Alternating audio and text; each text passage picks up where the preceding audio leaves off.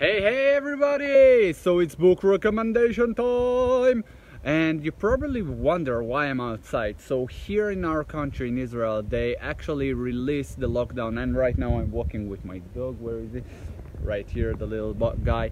Anyway, don't know if you saw him. Anyway, I'm here with my dog walking, and we're still a bit on a lockdown, although they kind of release it.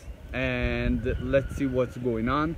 And still, guys, if they do release in your country, still be safe, take care of yourself, wear gloves, wear masks, be with what you need to be with a protective until it's figured out. Anyway, we're here to talk about the book.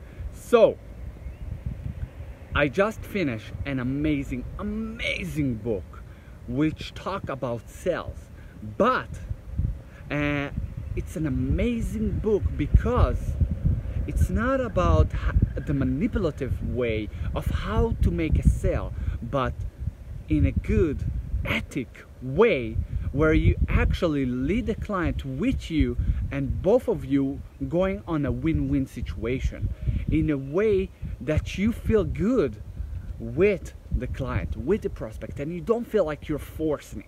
You don't feel like you're pushing the sale, like ugh.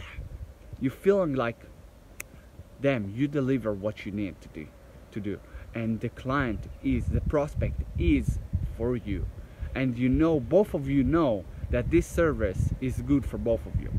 And I love how we do it with a lot of tricks, with a lot of techniques, and again, not in a manipulative way, but in a good ethic that it resonates with me a lot, because I read a lot of sales book, and most of them talks about the techniques. Most of them talk about how to force the client to say yes or no, or just yes, say yes to my product.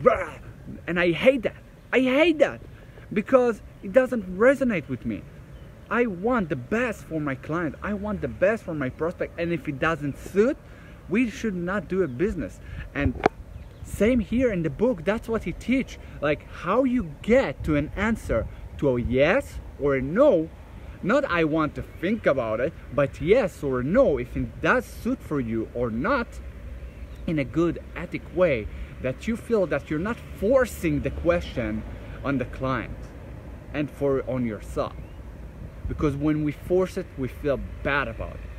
And you don't want that. You don't want to be the salesman, the pushy salesman. You want to be the one that provides the service, that's here to serve the prospect. And if it does suit for you both, then you close it on the spot. And if it doesn't, that's okay.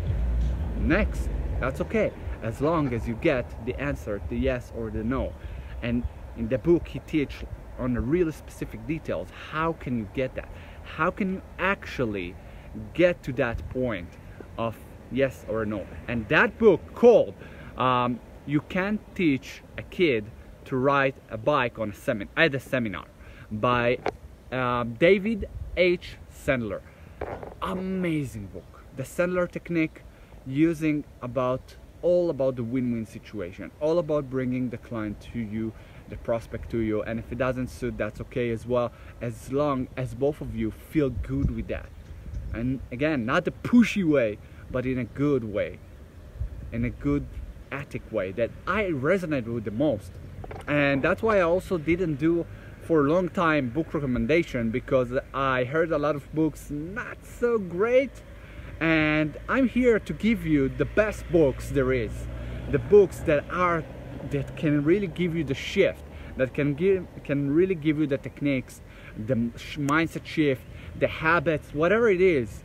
If I hear a bad book, you won't hear about it. If I hear a good book and I'm reading a good book, you will definitely hear about it.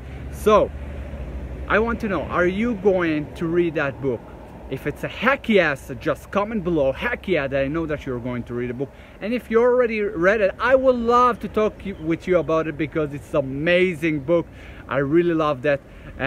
So I would love to hear from you, your takeaways. What did you like about that book the most?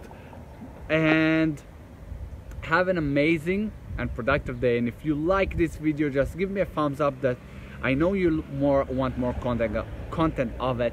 And if you're watching on YouTube, just hit the subscribe button to never miss out an episode, and don't forget the little bell to get notification when I put a new one. And have again an amazing and productive. That was live on my group. I will see you next time.